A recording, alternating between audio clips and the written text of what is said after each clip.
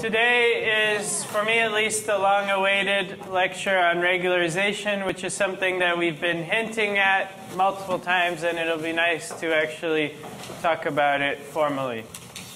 Last time we talked about feature selection, which is this slightly ill-defined task of, given my columns, my features, can I decide which ones are somehow relevant or useful or the right features for what I'm trying to do, which indeed depends on what you're trying to do. And then at the very end, we were sort of rushing it, but we talked about search and score and the L0 norm and this idea of not being able to try all possible subsets of features. So let's take a greedy approach where we'll check of all possible features, just adding one of them, which one is best. Then we'll take that one. And then given that one, we'll try all possible second features, see which one is best. And we'll define best in terms of training error, but we will stop when the overall loss doesn't go down anymore. And that might happen because of this L0 term. So when I added another feature, I had to pay a penalty of lambda. And if my training error didn't go down by lambda, I just wasn't going to add any more features.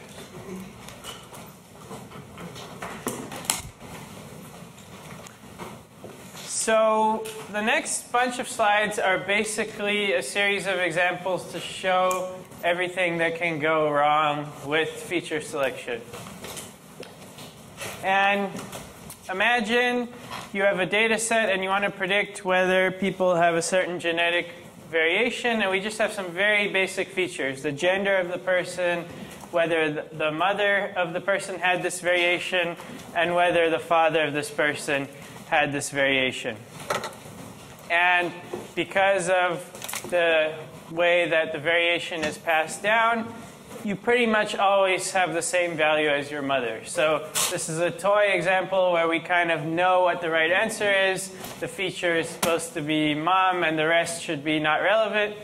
And we want to see which feature selection approaches would actually get that right answer. In general, you wouldn't actually have a right answer. So talked about that. Let's say you have a repeated feature. So you have another feature, we can call it mom2, that is just an exact copy of the mom column. So in that case, are those features relevant? Well, that's a complicated question. I mean, we definitely don't want to throw away both of those features with our feature selection algorithm.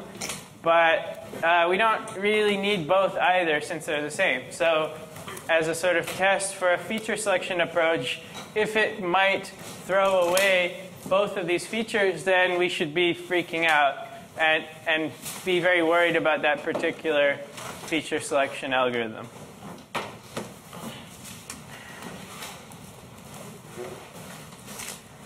So this is a general problem which we've talked about, collinearity or dependence. So you can predict some column from some other columns. They depend on each other. And we need to be careful about this. So what about another feature? Say the mother's mother.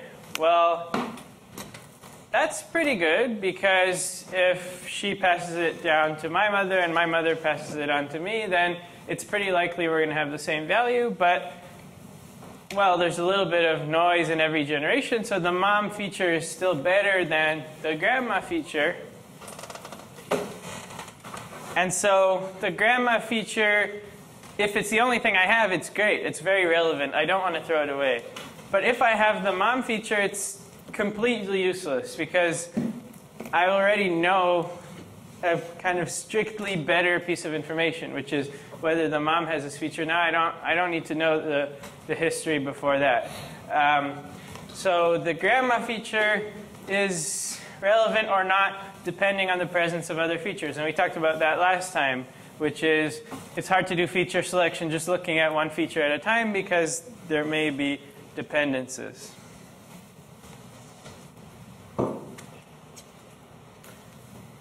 Okay, so as I was saying, if we don't know the mom feature, then the grandma feature is actually useful. And so we also talked about this Taco Tuesday example last time that I guess knowing it's Tuesday is reasonably good at predicting whether I got sick, but what I really want to know is whether I had tacos. And knowing whether it's Tuesday is better than nothing, but it's not really the cause, and it's not really the best feature. So, okay, now we just have gender and dad. So, well, it looks like there's no relevant information here. But even here, things could get complicated. So maybe dad and mom have some common ancestor tons of generations ago. So maybe there's still some very slight effect here that allows them to be related. So in other words, maybe the dad feature just has a very, very tiny amount of predictive power. And then is that feature relevant or is it not? Well, that's hard to say. Or here's another possibility. Maybe your parents liked each other because they both had the same gene, right? And then the dad feature is actually relevant because the dad feature might be likely to be the same as the mom feature. But it's not the cause, right? Things are getting kind of mixed up. So we have basically a confounding effect. And we just have to be very careful in all of this stuff about inferring, did this cause that? And as I was saying in the last class, we don't go too much into it in this course, and we really just focus on prediction almost the entire course, except for this feature selection lecture. And all I really want to do is raise the alarm for you guys to start thinking about being careful to not infer that, oh, this feature is good at predicting, therefore this caused that. And we won't go into it more in the course, but at least know what you don't know.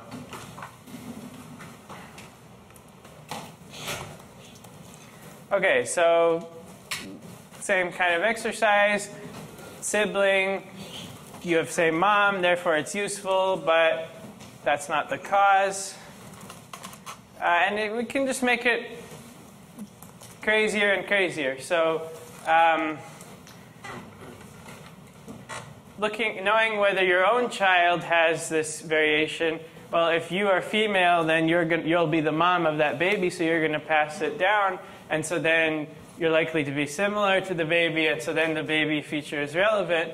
So now this feature is relevant if some other feature is equal to female and irrelevant if that other feature is equal to male. So this is coming back to these interactions that I talked about. So if we want to figure out causality, then the baby is not the cause of my situation. But if we just want to make predictions, it's useful.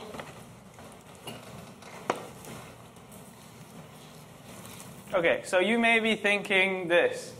I've painted sort of a bleak picture of all the many ways that things can get mixed up, depend on each other, depend if this, not that. So feature selection is very messy, and I mentioned that last time, but it's also useful for a bunch of the reasons we talked about last time, and so we still want to make some attempt. And what's going to end up happening is somewhat domain specific. So in different application areas, you may care about causality or not. You may only care about prediction. The interactions may behave a certain way depending on what you're actually doing. So there isn't a single answer to feature selection. But there are things that we can say are definitely bad if it happens. Like, for example, this situation with the mom variable and the copied one. If you're going to be throwing both of those away, that's bad. So in the bonus slides, there is a big table of a whole bunch of the feature selection methods we talked about last time and which of these various problems they suffer from. And I'd encourage you to check those out. Today, we're going to talk about regularization, which is a general strategy for avoiding overfitting. it is not a subtopic of feature selection. But the stuff we're going to talk about today actually does help sort out some of these issues that we had with feature selection. So in particular, we talked about this collinearity issue, that if you have collinear features, then the linear regression weights could be whatever, as long as they added up to the same thing. And that could cause you to select features or not select features in a sort of unpredictable way. And so we're going to take care of that today. And then on Friday, we're going to talk about a different type of regularization that kind of directly attacks the feature selection problem.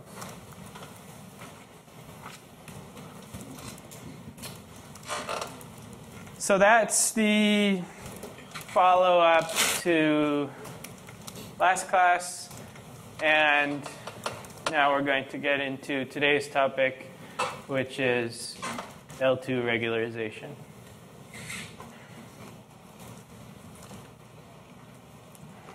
So we already talked a whole bunch the last couple of times about this complexity issue, and that's what regularization is all about. So in a way, you already know the story I'm about to tell you. We just haven't made it as specific and concrete as we're going to make it today. But we already talked about this issue of complexity penalties. Overfitting is a problem when we can change our hyperparameters, like the degree of polynomial, to allow very complex models. Then overfitting is a bigger threat than if we restrict ourselves to very simple models. And so why don't we somehow penalize complexity in the loss? That's really the theme of today. And model averaging, which we talked about earlier on in the course, does help with this. So you train a whole bunch of models. Maybe they overfit, make mistakes. Maybe they make mistakes differently. It may come to pass that when I average a bunch of these models, they actually overfit less. And regularization is sort of another branch of tools or set of tools that we can use to deal with the complexity issue. So I decided to start with the punchline and then go into the details. So the punchline is this equation. That's really today's lecture in one equation, but we still need to talk a lot about the implications of this loss. So the punchline is we take our good old loss, in this case for least squares linear regression, and we add a term to it that is the 2 norm of W, hence L2 regularization, because it's the 2 norm of W squared. And what's so great about this is the complexity penalty from last time. We said like loss plus lambda times degrees of freedom or number of parameters or whatever. That was not a smooth, nice thing that we know how to optimize, right? So we had to try it with a whole bunch of different values of parameters and have sort of a slow method. But here we have a loss function that is still continuous. There are no discrete variables. There's just the 2 norm of W. It's still convex. We can still apply the methods that we've learned for minimizing these loss functions. And I just need to convince you that the norm of the W vector has anything to do with the number of parameters of the complexity. Because if you're sitting there thinking this is ridiculous, what does the size of a vector have to do with the complexity of the model? That's fine. That's a very reasonable reaction to this. But that's what we need to talk about today and have a lecture on this is what is this actually doing and why does this actually work?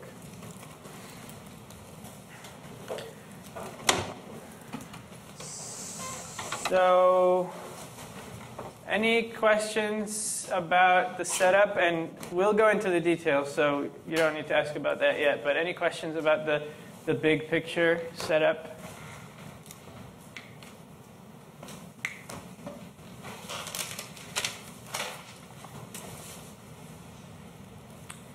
Okay, let's see what we have here.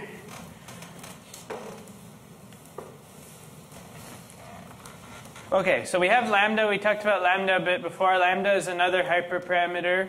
We'll talk about that more, but it controls the strength of the regularization. It says on the slide lambda greater than 0, but if lambda equals 0, is just no regularization. So we can just think of no regularization as a special case of this when lambda is 0.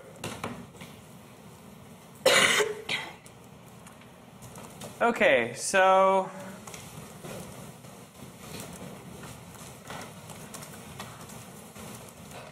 in terms of the fundamental trade-off, lambda increases training error. I think since we've already talked about optimization, you guys are now equipped to really appreciate why. Just look at this and say, oh, of course it increases training error. So why is that? Because before, our loss was literally the training error without the regularization. So we are minimizing with respect to W the training error. That means get me the lowest possible training error. So how could it be better if I just start messing with the loss? Now I'm minimizing some other function. How could it be better than the best thing? So that's why training error goes up. Why test error goes down, this is not so clear, and this we need to talk about. Any questions on the intuition of why training error goes up? Because this is a fundamental point.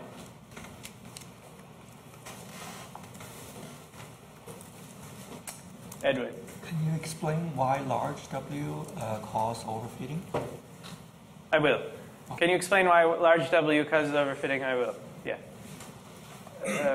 Masood? Yeah. Sir, I didn't understand your intuition why regularization increases the training error. Didn't understand my intuition about why regularization increases training error. So that if you throw away the regularization thing here, that's just the squared error. That is the training error. So here's two universes. Find the W that minimizes training error. That's what we were doing before. New universe. Find W that minimizes something else. How could the training error be better? In one case, we just directly minimized it. So of all the W's in the universe, we picked the best one before. And now we just have some different criterion for choosing W. And without even knowing what it is, if it's different, well, it couldn't make the training error better because we already made it the best. So it could stay the same or make it worse. But it would kind of be a coincidence for it to stay the same, so it would probably make it worse. Mohammed. Yeah. In case of gradient descent, for example, does it increase the training error or does it increase the difference between my current point of training error and the next one? Like, I'm not going to decrease too much in the training error. I'm just going to be above it a little bit, but I'm decreasing it. I think the right intuition for this part of the lecture, the question had, I didn't hear it completely, but the question had something to do with gradient descent. But I think we should just abstract away gradient descent for right now. And when we're building intuition about this, forget about how we're minimizing loss. That's what I was calling step 3, right? The optimization. Let's just abstract that away and say we know how to minimize it somehow. Normal equations, gradient descent, doesn't matter. We find the minimum. Then all of this intuition should apply. And we can try to think about this without thinking at all. So this is just a modification of what I was calling step 2, picking the loss. Same model, still linear. We're changing our definition of a good W. That'll give us a good W, and let's not worry about how we're going to find it until later. Okay, I'm going to skip this theory. I want to go into the demo. Are those lights usually on? Let me just try. I guess they are. Okay. How's the font size in the back? Fine? Okay. So the way I'm about to approach this is new. I've never done this before, but I got feedback from a student last year saying when you introduced regularization, it made no sense. Here's how I would explain it. So I'm going to try that. And you can tell me how it goes. So here's what I'm going to do. I'm going to generate some just numbers.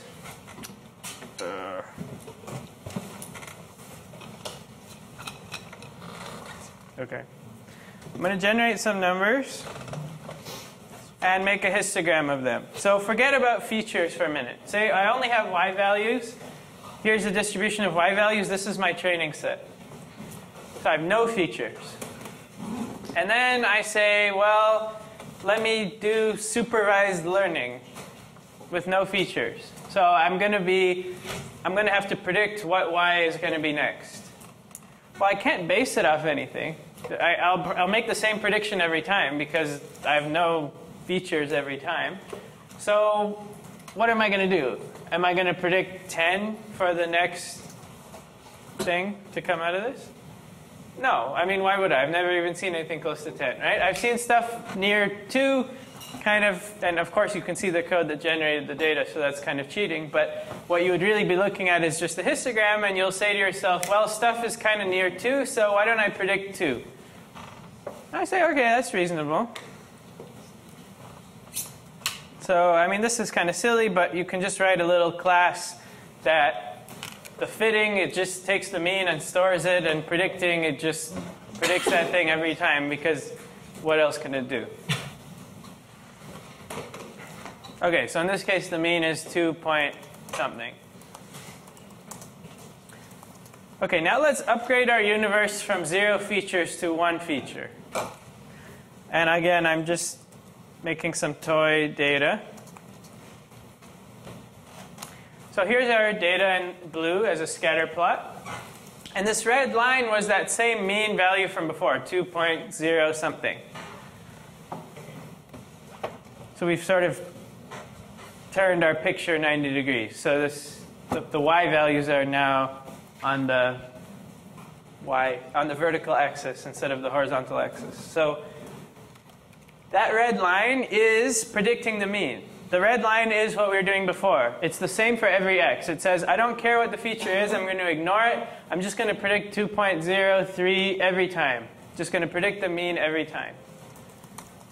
And that made sense before when you didn't have any features, but now we have 1 feature. So why are we doing this, right? Why would we ignore that feature? Why don't we just do, for example, linear regression? Okay, but here comes the regularization thing. What if I don't want to overly trust that feature?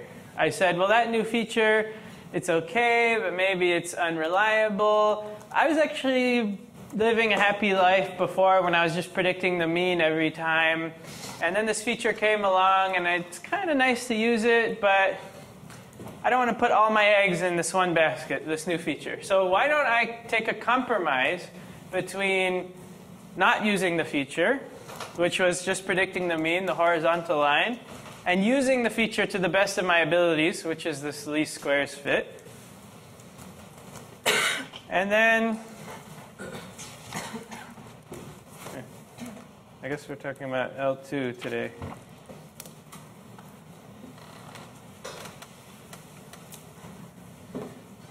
Sorry.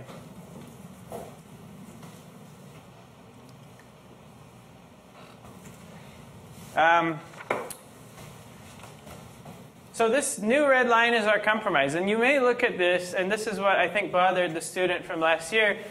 If I just show you this red line out of the blue, it looks ridiculous. So maybe try to embrace it as a compromise between using the feature and not using the feature, because that's sort of what L2 regularization is doing. I mean, it's really that loss up there, which is saying penalize large values of W.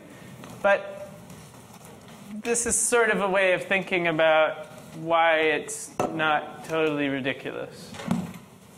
Allie, did you have a question? No? Okay. Any thoughts on this?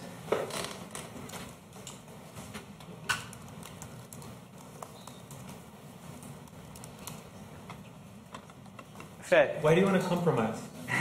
Why do you want to compromise? Right. So we want to compromise because we don't just want to minimize training error. So in this case, things look kind of clean, but we will be dealing with many dimensions and curvy, crazy-looking models instead of just linear models. I mean, this linear model only has one parameter. It can't get that crazy anyways. But well, let's keep going, actually. And tell me if you still have that question in 10 minutes. Yeah, what's your name? Sorry, Gareth. Garrett. We're not minimizing out the complexity of the model at this point? Well, I'm trying to convince you that the size of the numbers in W kind of represents the complexity of the model, which doesn't yet look like reasonable because why is this line less complex than this line, right?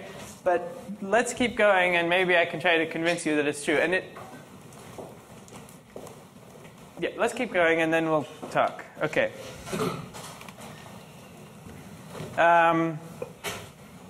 Okay, so this is pretty much exactly the same as the demo I showed you last time or 2 times ago, where you fit some polynomial and you get crazy-looking curves. So I have however many points, I don't remember, 10, 20 points.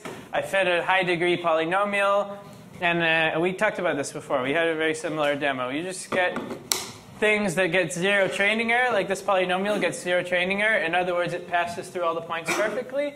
But we anticipate it getting really bad test error because if you have a point over here at near -1, you're going to predict -1500. And the actual thing is probably going to be a normal sized number like the rest of them, and you'll just get a giant error. Okay. Check this out.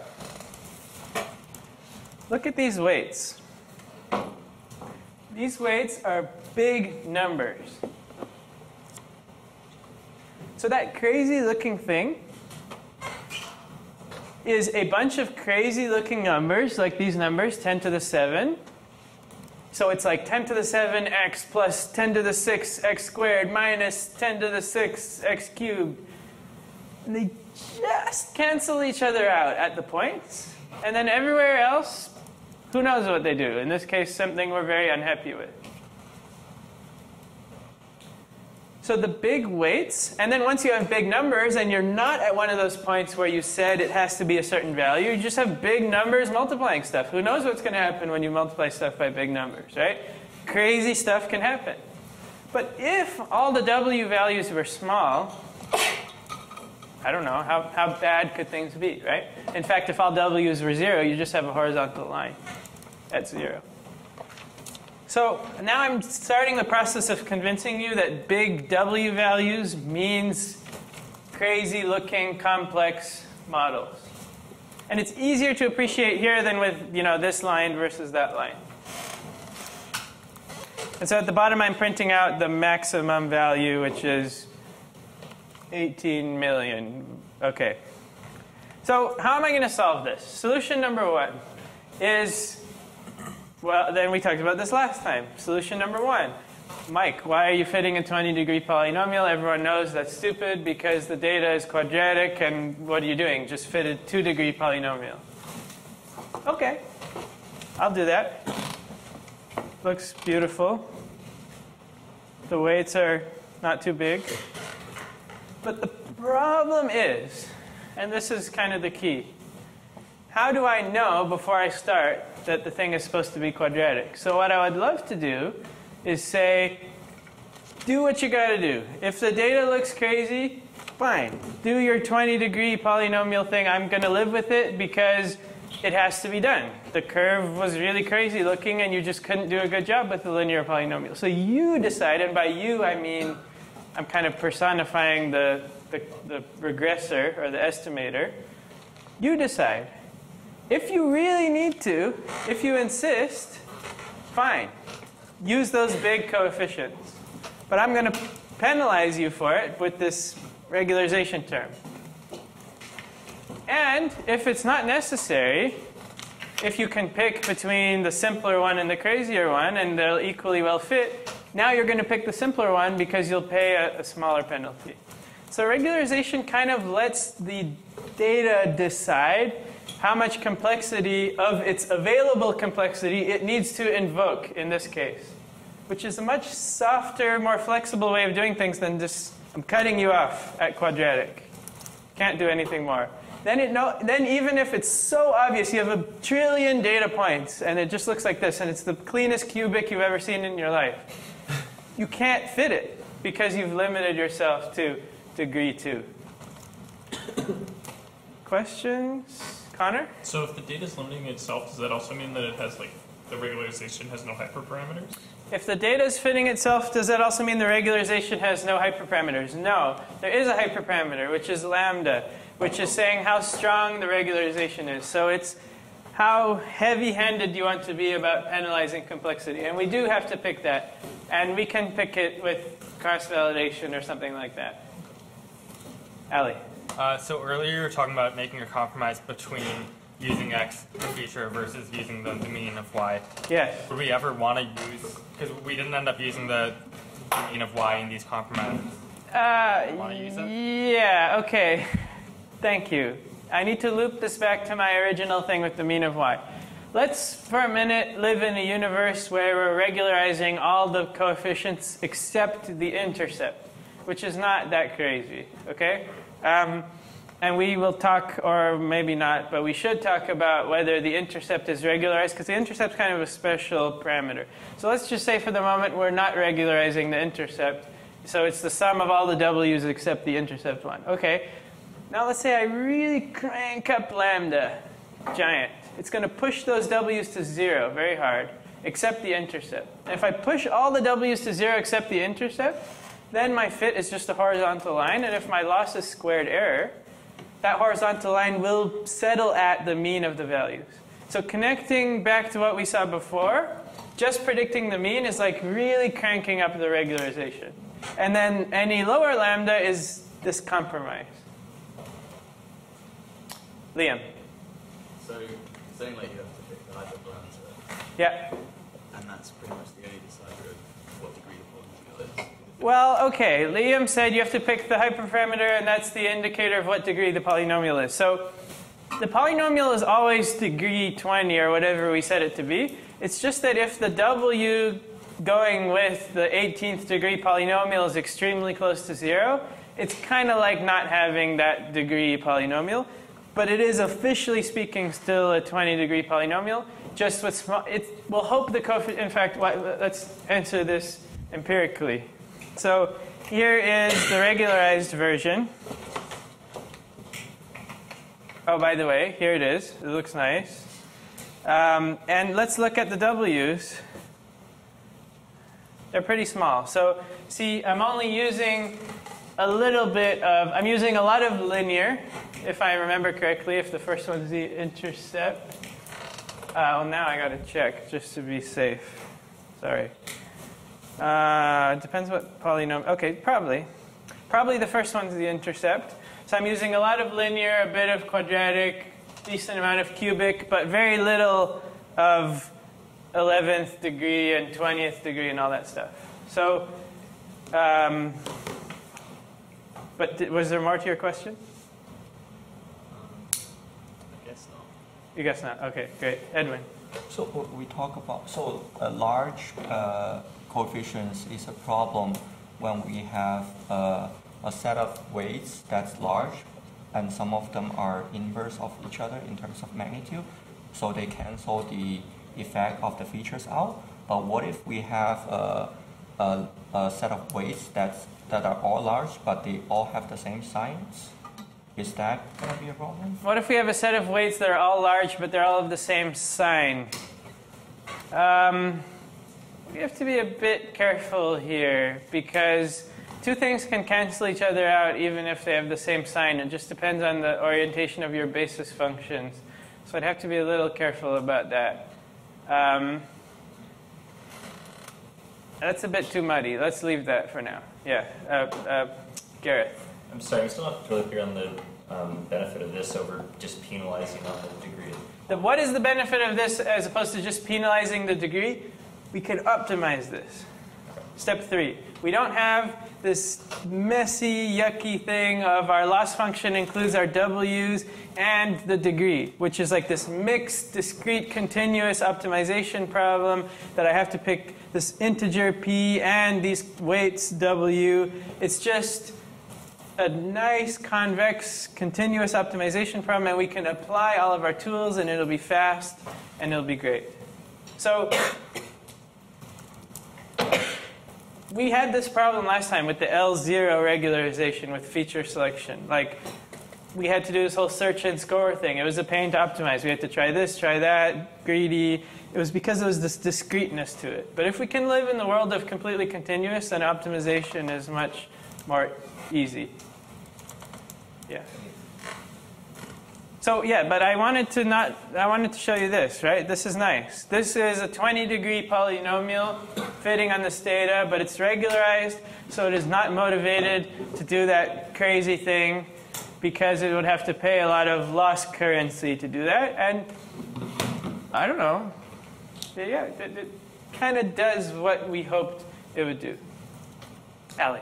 Would this not come up with issues, let's say, like if the y values actually are way bigger than the x values? To say, like, if for every glass of milk I drink, I puke 1,000 times, then like you wouldn't want to pick a w that's like 500 instead of 1,000 just because it. Yeah. Okay. Right. So Ali is saying, what if the true best thing, we don't actually know what it is, but what if the true thing had big values of w? So that is the price we pay, and as we collect more data, the data will eventually outweigh the regularization. So an appealing property would be if I had infinite data. So overfitting is a consequence of having not infinite data, right? If I had infinite data, what does overfitting mean? I know everything. I've seen it all, so I'm fine. I can just do the right thing. But as I get less and less data, overfitting becomes more of a problem. So the answer is that yes, it's a price you pay, but it's kind of worth it overall. And as you collect a lot of data, if you did, then eventually the regularization would become less significant.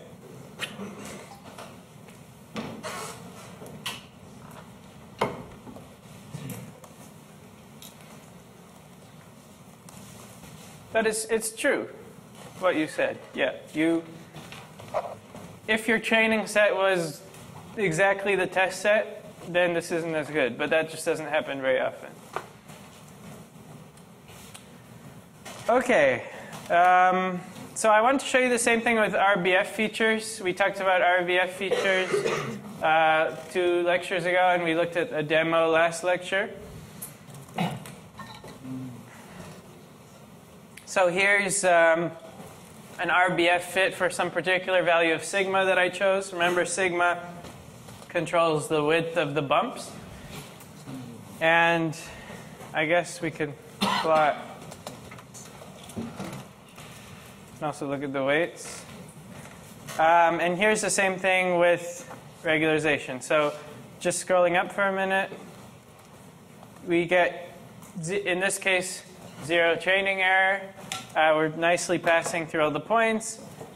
And as we add regularization, we smooth it out. And I could try increasing lambda. And I smooth it out a little more. Or I could try decreasing lambda. And as I decrease lambda, it'll eventually approach the lower and lower training error situation. So one difficult question. This is a tough one, actually. What is the difference between sigma and lambda? Because sigma also controls complexity in some sense. That when I made sigma really, really narrow, the RBFs did really crazy, spiky things. And as I had a bigger sigma, they were more smooth. That is a tough one. And they are both sort of doing stuff related to complexity. One answer is that sigma, so again, we had these 3 steps. So the answer I would like to give is that we had these 3 steps, and sigma is kind of a hyperparameter of the first step. What is the types of curves or types of regressors that we're fitting? And lambda is more a hyperparameter of the second step, the loss, which is, okay, I've decided this is what I'm going to do, and now lambda changes which one I call the best. Just a bit of a mess here because it's a non-parametric model, and so this thing of sigma defines what I can do isn't exactly clean, because now as I add more data, I can also do more complicated things. So all that I said is, I think, very useful intuition in the parametric case and semi-useful intuition in this case. But certainly it's worth knowing and appreciating that even in this case, bigger sigma means less complexity and bigger lambda means less complexity. And now, maybe for the first time ever in the course, or maybe not, we have more than one hyperparameter. And just keep in mind that if you wanted to optimize them using cross-validation, you need to jointly optimize them. You can't fix lambda and find the best sigma and then fix that and find the best lambda, because they're related. And so you've got to pick them jointly, which makes the hyperparameter search more difficult. Okay, finally, I have this, which was a Piazza post that I made last term, and I can't go through it now probably, but I highly recommend that you read it over later, and we can have a Piazza discussion if you want. But it's just working through a very, very toy example to really understand what happens when I make lambda big or lambda small. The 1-minute version of that is when lambda goes to 0, the regularization disappears, and I just do the thing I was going to do, minimizing training error. And when lambda goes huge, all my w's go to 0, because the penalty just outweighs the data part of the loss, and I just end up predicting the mean, I guess, to go back to what Ali was talking about, as my baseline.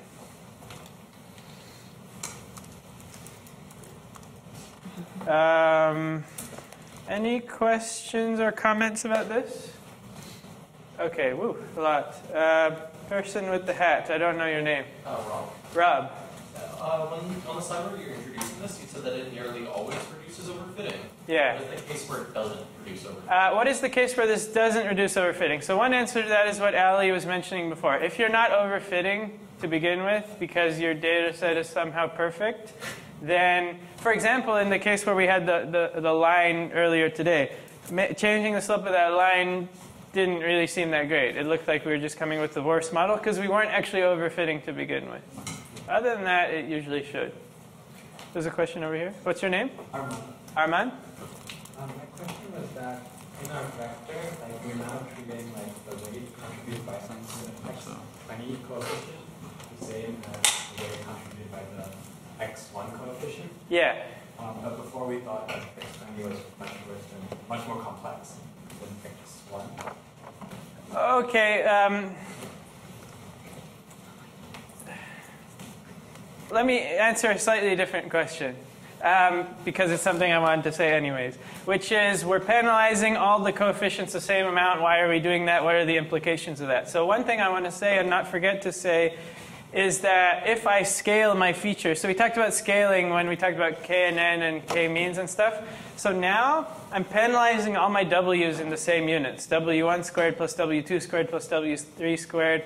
So if one of my features is really big, is scaled really big, and another one is scaled really small, that's going to get messed up because the big one, a little change in that will kill the regularization term much more. So linear regression, vanilla linear regression, we don't really care about the scaling of the features because if we double a feature, we just 1/2 the w.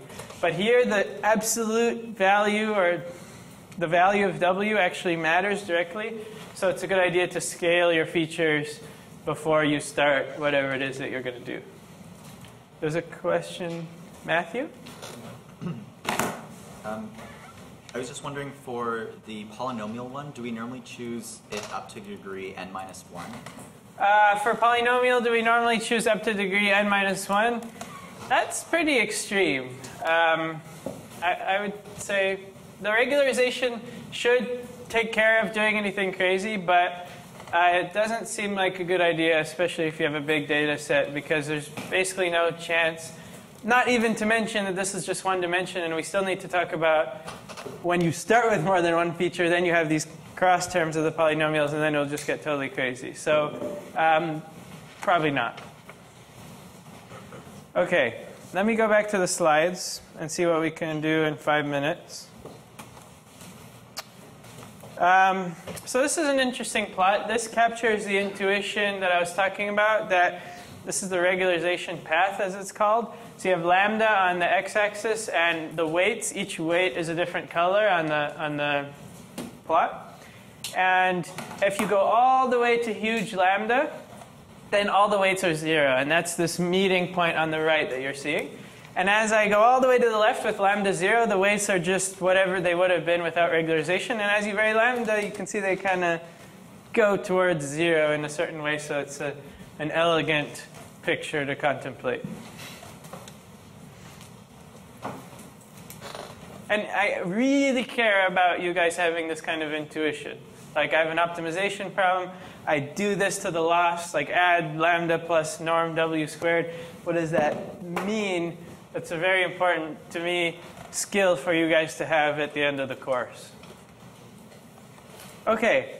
How do you actually minimize the thing? So I was just writing code and not actually telling you how it works. The very quick answer is, amazingly, you can still use the normal equation. So this is pretty much the only modification you can make and still use the normal equations. And not only can you still use it, but it's better than before because it takes care of the collinearity issue. Because remember before we said if we had two identical features, the weights needed to add up to 5, so we could have 2 and 3 or 0 and 5 or 1,000,000 and 5 and minus 1,000,000 as long as they add up to 5. But now 1,000,000 and 5 and minus 1,000,000 is penalized much more heavily.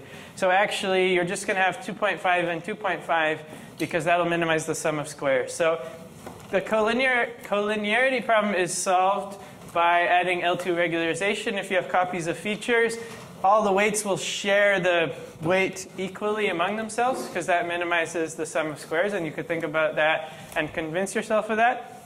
So we really can write this thing at the bottom now, x transpose x plus lambda I inverse, because it will be, x transpose x will be invertible, and there's just so much more to say here and so little time, but for those of you who are into linear algebra, you could think about the condition number of this matrix x transpose x, and we sort of had the horribly bad case conditioning-wise before, which is the matrix wasn't even invertible, and the w's could just be whatever, and that relates to the solution not being unique, and it was exactly the non-uniqueness that allowed a bunch of equally good solutions, some crazy and some not. Now we've solved this, we've improved the condition number of the matrix, the w values are no longer so sensitive to changes in x and y. So there's very much to be said about this from a linear algebra point of view that we don't really go into in this course. But if you're interested, I'd encourage you. So I'm not going to derive it, but you can derive it. The gradient used to be that. Now there's just one extra term in the gradient. You shouldn't be that shocked.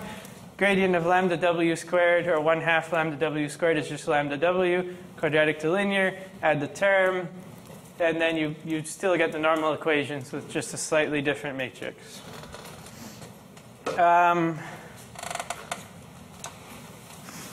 So I pretty much said this, said that, didn't say that.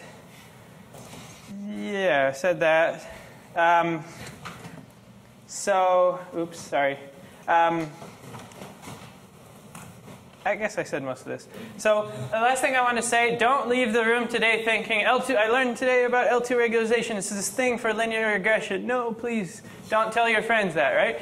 It is this thing for much more than linear regression. We just talked about it today in the context of linear regression, but we're going to use it all over the course. We're going to use it in classification, PCA, neural nets, all over the place. So it is a general strategy that we can use for reducing overfitting, and today's just the tip of the iceberg.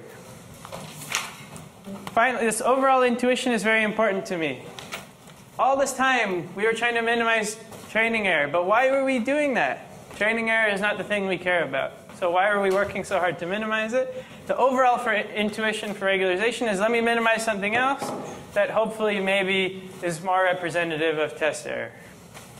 Okay. We talked about the feature selection stuff and how bad it is. We talked about regularization. We talked about L2 regularization. It's a good idea. It helps deal with collinearity and normal equations and all that. Next class, we'll talk about L1 regularization. See you then.